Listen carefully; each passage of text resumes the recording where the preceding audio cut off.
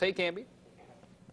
Good morning. As Delta was just saying, you're getting the long and the short of it. You can see almost the same years here. 1960 and the other one is when? 1958. 1958. And so you can see kind of the difference in the cars here and what people had an option for at the Automobile Museum today. And you can get in for free. Now, you guys have been doing this for 19 years. You get a lot of people. Generally, how many people do you usually get, and how many do you get on Sacramento Museum Day? Well, we'll get in a normal day, we'll have in the low hundreds, but on Museum Day, we'll have 3,000 to 4,000 people visiting. How cool is this to get to share something that you love with people who may not get the opportunity to come out all the time? Well, that's the beauty of Museum Day. There are a lot of people that tell us this is the first time they've been to a museum, and so our museum community opens up its doors. There's 26 museums participating.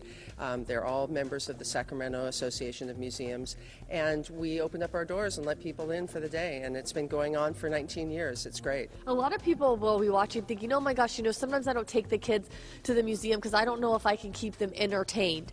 You can. We just got to show you a few things, but let's highlight some of these because this is really crazy. This isn't Indian here. It's in 1912, right? I mean, it's amazing to think that people would be riding on this. I mean, this looks barely held together from what we're used to seeing now with our motorcycles. Tell us about this one. Well, this is just an example of a whole exhibit that tells the story and breadth of the motorcycle revolution. And these were the early motorcycles.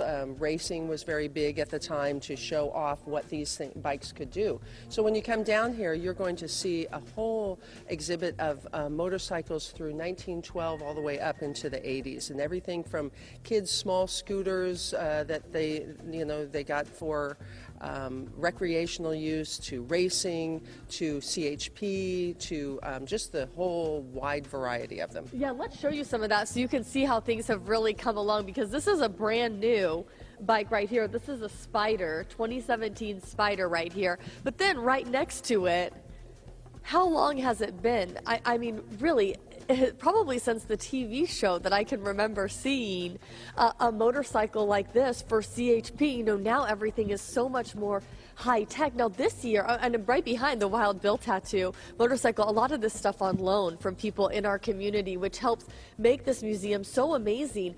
A new thing this year is when people come in, they get a sticker, but if they have that sticker at participating restaurants, there's some deals they can get? Absolutely. If you go out to sacmuseums.org, there's a list of restaurants that have partnered with us this year, and it's a new thing.